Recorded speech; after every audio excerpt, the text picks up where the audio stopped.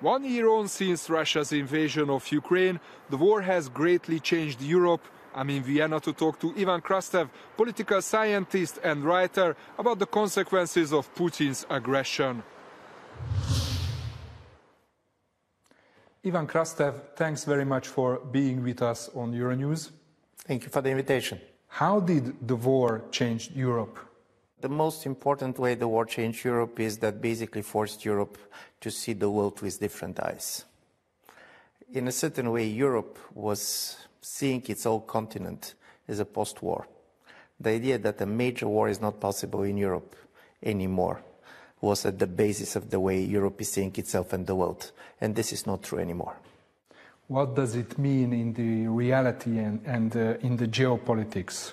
When the war started, Europeans were pushed to revisit some of their major policies. One was that economic interdependence automatically means no war, that if you trade a lot with somebody, you are not never going to fight it. It turned out not to be true anymore. Secondly, Europeans, we have managed to convince ourselves that military power doesn't matter. And then we discovered that it doesn't matter when you don't have it. But otherwise, basically, it matters. And this changed everything from military budgets, from the way the economy works. So, as you see, in a period of 1 year, we basically have a totally different military budgets. We're not getting Russian gas and oil anymore. It's such a radical change. What we see now in Ukraine, is it a war of civilizations or a traditional war on territory? It is an identity war. And this is an identity war because it was declared like this. Don't forget that at the end of the day, the war started with the essay that President Putin penned himself in the summer of 2021 when he said that Russians and Ukrainians are the same people. And he invaded Ukraine with the idea that the Russians and the Ukrainians are the same people. And Ukrainians resisting to tell him that Ukrainians and Russians are not the same people. And what do you think about Russia's argument that Ukraine's Western orientation posed a danger for them? Russia could have a legitimate argument when it comes that it also has its security interest. It can argue basically where they should be military bases or not. But the problem was that what Russia was insisting was saying Ukraine does not have the right to be part of the West. And the problem is who is giving Russia the right to tell the Ukrainians how they should basically define their own political identity. Russia is a powerful nuclear state. And Ukraine was a kind of a so small state for Russia's perspective, a state that basically decided to give up its nuclear weapons at the end of the Cold War. So to believe that Ukraine was a major threat to Russia, it's slightly, let's put it, overdone. How do you find the reaction from the side of the European Union to this war? When the war started, it was a shock.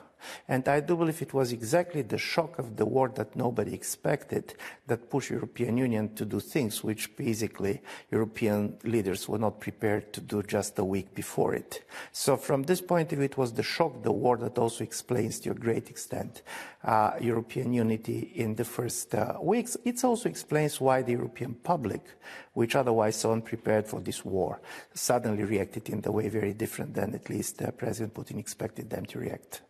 The European Union decided to finance weapons transports to Ukraine.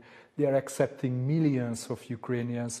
They are trying to isolate Russia in economical terms. Is this the right way to go?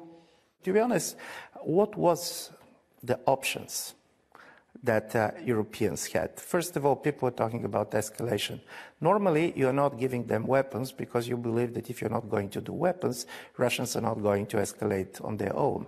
The level of destruction of Ukraine coming from the Russian bombing is on the level of 1941, 1942.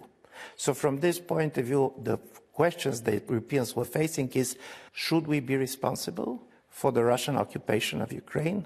Or we are going to give Ukrainians what they're asking from us. What people you're doing or not doing very much depends on how you see the battlefield. In the beginning of the war, very few Europeans believed that Ukraine can resist and that Ukraine can win. The moment when this changed, Europeans were much more ready to give to the Ukrainians weapons, which otherwise they were not ready to give. Talking about escalation, do you think it is ever possible that the NATO will join this fighting with soldiers, for example, on Ukraine's soil? I don't believe that both Western publics or Western leaders are ready to do this. And secondly, NATO joining the war means the war basically a World War III. And I do believe both on the Russian side and on the NATO side, it is a very clear idea that this is not going to work for anybody. And don't forget, in their history, Americans and Russians have never been fighting directly each other. Let's talk about Central Europe. We have seen very strong responses from Poland, from Baltic countries, and other approach from Hungary. How this war is affecting the future of the Central European cooperation? First, this was a war which for many East Europeans, particularly for the Baltic and the Poles, became their own war. And there was opinion polls which I have been studying, which shows that the major difference between East and West is that East fears occupation, West fears nuclear war. But as a result of this war, basically the Visegrad Group does not exist anymore. Visegrad 4 became, to be honest, 2 + 1 + 1. On one side, you have basically Poland, for which this is about their own existential security, and you can see this is not just the position of the government, this is the opposition, this is the whole society. Basically, the position of the Hungarian government was, not my circus, not my monkeys, we don't want to do anything with this. And while they supported most of the sanctions, at the end of the day, they made very clear that they don't support the common policy. How do you think the war could end, and when could it end? The wars end on the battlefield. And these days we know very much that the war very rarely ends up with peace treaties.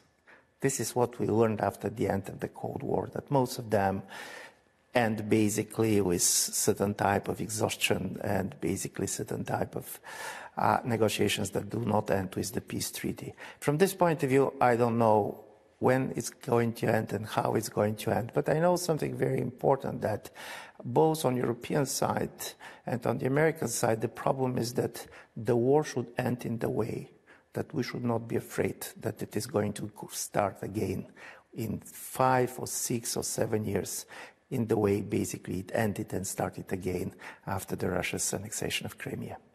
The EU promised Ukraine a full membership. Do you think it is realistic, or it was a mistake, this promise? Listen, it is not realistic, but many policies that happened in the last 1 year, if you're going to ask me a year ago, is this realistic? I was going to tell you it's not realistic. And the story is that European Union is already so much involved in Ukraine that to believe that the relations are going to be back to the way they were is also unrealistic. So we're going to have something new, and as a result of it, Ukraine is going to be different and the European Union is going to be different. Ivan Krastev, thanks very much for the interview. Thank you.